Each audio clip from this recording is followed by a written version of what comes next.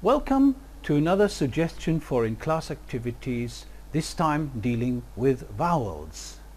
The prerequisite for this in-class meeting is that our students have gone through the e-learning unit Vowels and the two e-lectures, Phonetics, Basic Segments of Speech, Vowels 1 and Vowels 2, prior to the in-class meeting. As usual, you should start with the definition of your central in-class goals. First of all, we will generally try to summarize and recapitulate the criteria to define the system of cardinal vowels. Then we will go straight into a first round of ear training. Together with our students, we will work out the various types of vowels and will exemplify them as well as possible using data from several languages. And finally, we will look at the vowels in present-day English, seeking to define the positions of the monophthongs on the cardinal vowel chart. Before you start with the practical, as usual, you should dedicate about 25% or less of the in-class time for questions that the students might want to ask about the virtual session, the e-lectures or the workbook content. These questions, for example, could be triggered by you as a teacher. For example, you could ask the question, what is a rounded front vowel? And ask your students to produce one or several. U, Ö, Ö would be the result. Or you could ask the question, what is nasalization?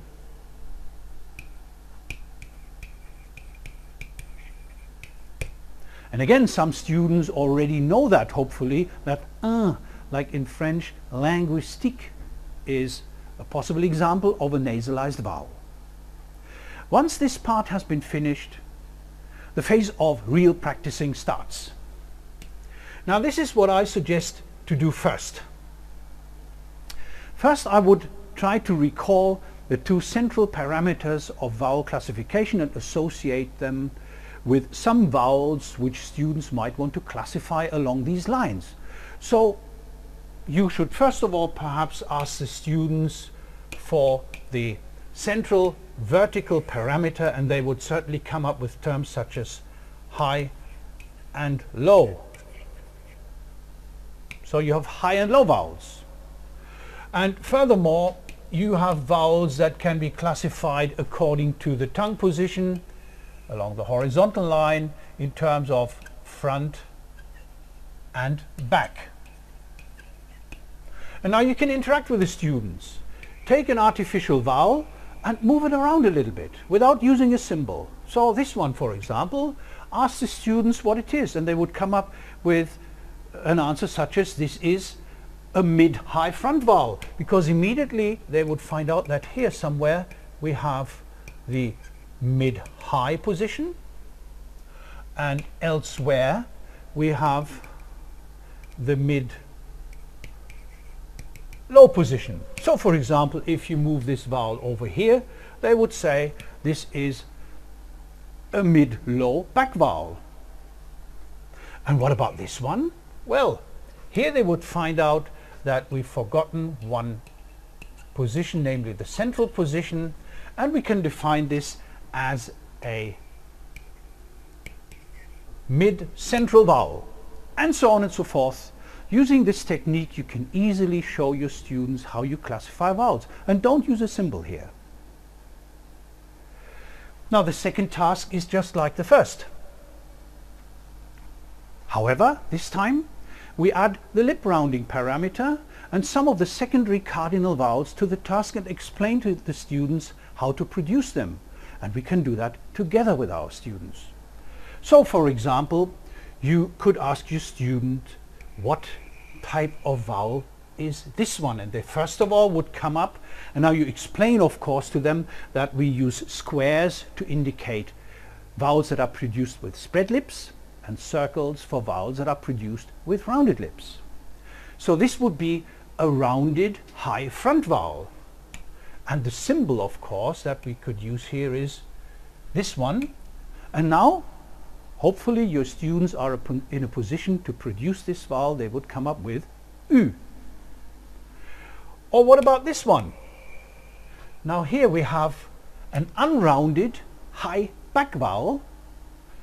The symbol that is used is this one.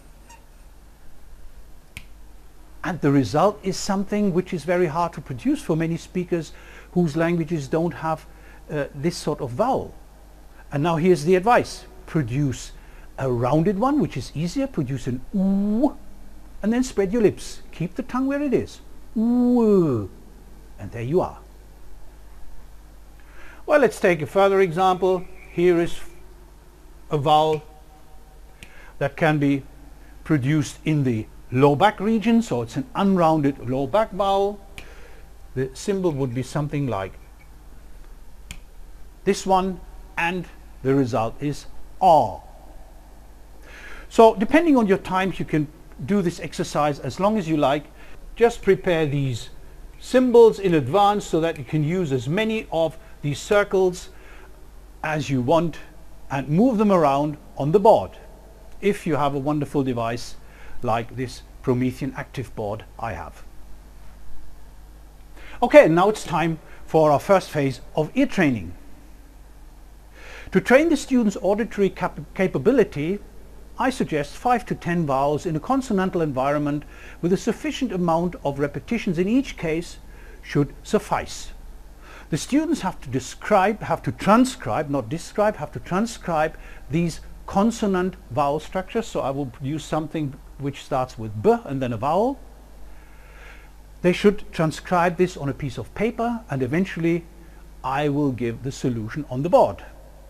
So this is what I would do. I would first of all produce a combination such as bear, and do it several times. Bear, bear. Now once everyone is ready, I would continue with the next one. Bar, bar. And again, now number 3, boo, boo. And I could continue like this until I reach something like 10 vowels. And then I would give the solutions. So we had bear, bar, and boo. And now you can ask your students whether they were right or wrong. And if they were right, they will love it. Believe it or not, students like this sort of exercises, especially if they are motivated in advance to achieve a good score. After a round of ear training, you could continue now with types of vowels. Now, one type has already been implicitly used, and that's of course the monophthongs. And I always mention that an important part of the word monophthongs is the fact that it contains 2 H's. So here is a monophthong, and now you could tell your students that already we can draw a distinction between two types of monophthongs, namely with long and short ones, and they should know that long monophthongs receive the colon as an extra length mark. The next type of vowels is referred to as diphthongs, and again 2 H's in the word diphthong are essential. Ask your students whether they know a diphthong, and in most cases they will come up with a diphthong I, which is in fact a diphthong which can very well be used for the illustration of what diphthongs are. Now this is what you should do. You should first of all tell your students that diphthongs consist of 2 parts. Of a first part, the so-called onset. Here is the onset A. In our case, a low central unrounded vowel. And then diphthongs always have an offset. That is the second part. Don't argue with the students where it is. It's somewhere here. It is of course a mid-high to high front vowel, so this could be the symbol. And that is the offset. So we have an onset, and we have an offset. And between these two types of articulatory postures, the tongue moves. And now this movement is generally referred to as a glide. Now, depending on the direction of the glide, you can call it an up glide. So this would be an up glide here, from low to high, up glide, and the result would be I. Or you can use it the other way around, and then you have from high to low a down glide. And if the glide is relatively short and only leads into the center of the vowel chart, you don't call it down glide or up glide, you normally call it in glide. And this is how you should illustrate the definition of diphthongs: onset, offset, and glide. And the glide can be defined in terms of its direction and its final position. Up glide, down glide, in glide, front up glide, back up glide, and so on. The next type of vowel that has to be found in your list, here's your list, should be the vowel that is nasalized. Nasalized vowels, and first of all I would introduce what it sounds like. So here we take a non-nasalized or oral vowel, a, and if we nasalize we add this symbol, the so-called tilde, and it is un. But what is nasalization? Well, I would tell the students to understand the following differences. Well, here is the clear-cut definition of nasalization in contrast to nasal. So we have two items that have to be explained here. On the one hand, we have nasalization, and that applies to vowels. On the other, we have nasal, the nasal manner of articulation that applies to consonants. Well, here are two examples. Let's use the blue color for nasalized vowels. Here is an example. And let's use green for nasal consonants, such as this one, amma. Both have in common that the velum must be open and that you have to produce a so-called velic opening. In both cases, the airstream uses the nose. So this is where the air goes in nasalized vowels.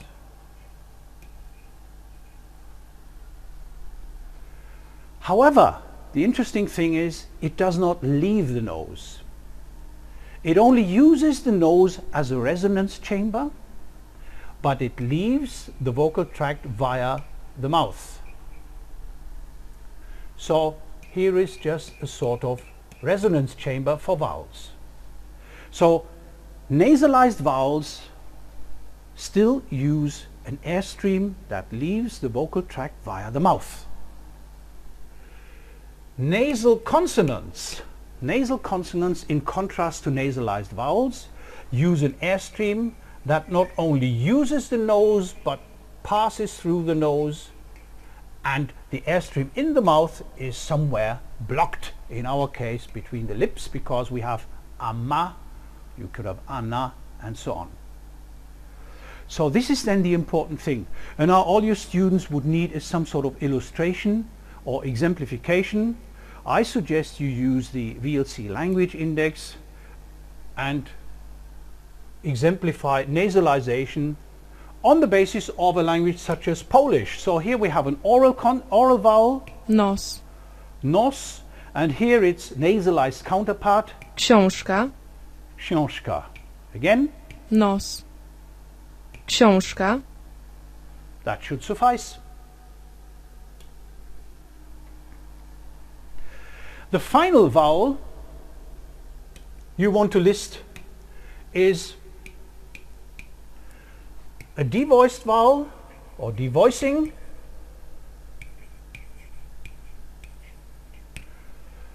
Well, the example I suggest is always an example from Japanese. For example, you have vowels such as U, and devoicing is indicated by a little circle underneath.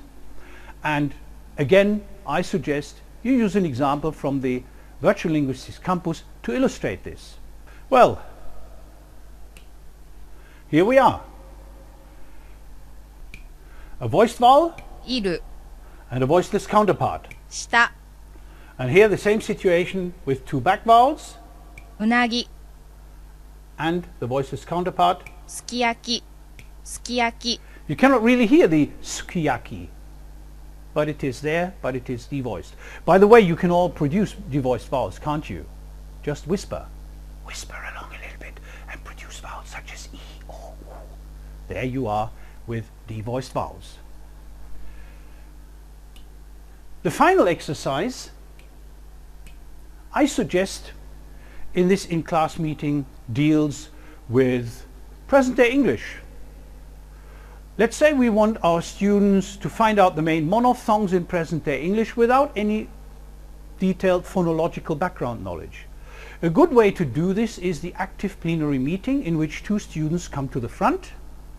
One is the writer.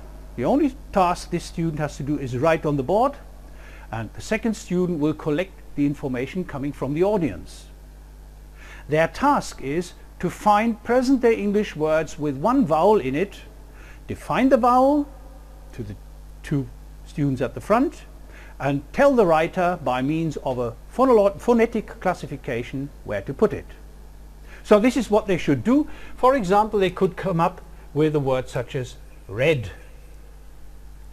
And now hopefully someone would say, well, this is some sort of mid or mid-high front vowel, and then they would suggest that this epsilon could be a reasonable symbol. Or they come up with a word such as moon,